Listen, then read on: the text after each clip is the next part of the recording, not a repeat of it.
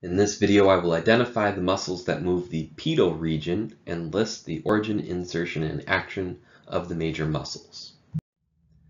We'll start going through the muscles that move the pedal region, focusing on the anterior crural region. We can see tibialis anterior is located just lateral to the anterior crest of the tibia,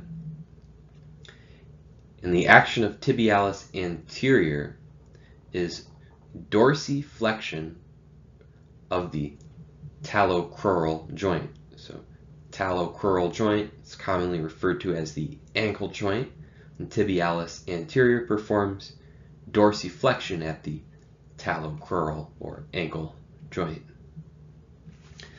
Fibularis longus is a muscle located on the lateral aspect of the crural region and is superficial.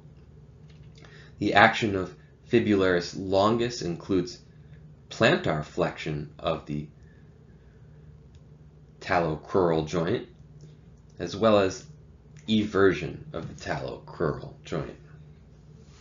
Extensor digitorum longus is located just lateral to tibialis anterior, and the action of extensor digitorum longus is in its name. It extends the pedal digits. Fibularis brevis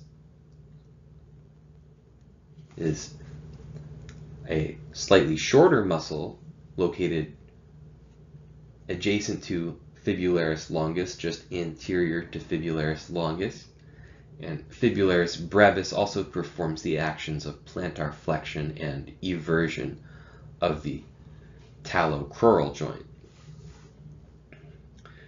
Deep to tibialis anterior and extensor digitorum longus is the extensor hallucis longus, another muscle that's named after its action.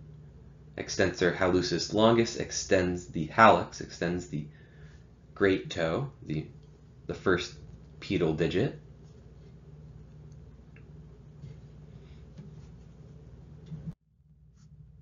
So the origin of tibialis anterior is the lateral condyle of the tibia.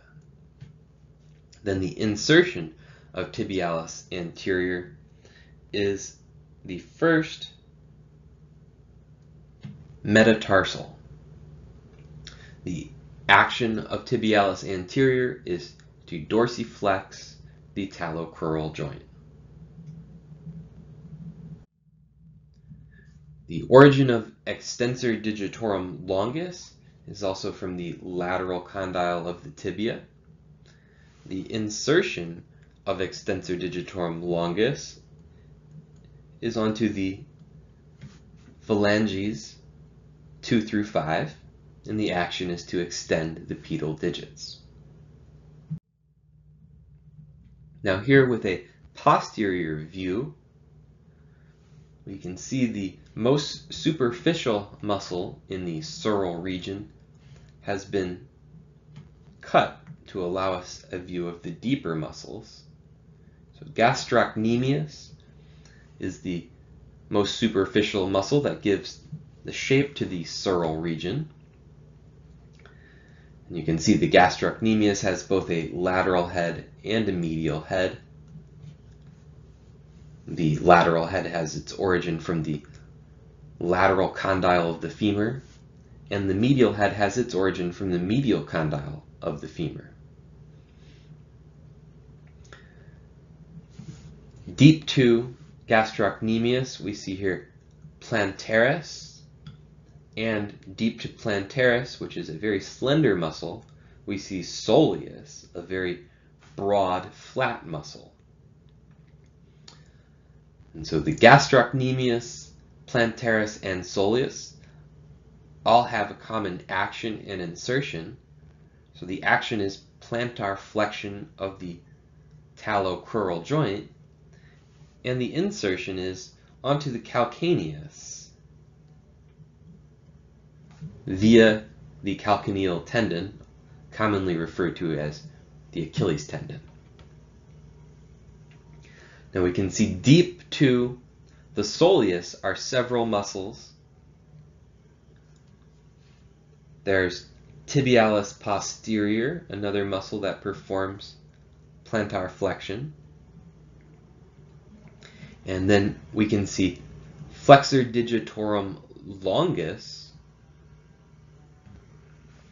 which is located on the medial side in the deep group of muscles, deep to the soleus. And flexor hallucis longus, which is located on the lateral side of this deep muscle group. And so there's three muscles found deep to the soleus. Tibialis posterior is right along the midline on the posterior of the tibia. Flexor digitorum longus is on the medial side, and flexor hallucis longus is on the lateral side. Now, the names flexor digitorum longus and flexor hallucis longus are telling us the actions to flex the pedal digits and flex the hallux. However, you might find it surprising that flexor hallucis longus is more lateral than flexor digitorum longus, considering the hallux is the most medial of the pedal digits. So the tendons of flexor hallucis longus and flexor digitorum longus cross in the plantar region on their ways to the insertions. The origin of gastrocnemius is the femoral condyles. The inner or medial head has its origin from the medial femoral condyle, and the outer or lateral head has its origin from the lateral femoral condyle. The insertion of gastrocnemius is the calcaneus, and the action is plantar flexion of the talocrural joint. The origin of soleus is the posterior diaphysis of the tibia and fibula, and it shares an insertion with gastrocnemius onto the calcaneus to perform the action of plantar flexion at the talocrural joint. The origin of flexor digitorum longus is the posterior diaphysis of the tibia, and the insertion of flexor digitorum longus is the phalanges of digits 2 through 5 to perform the action of flexion of the pedal digits 2 through 5.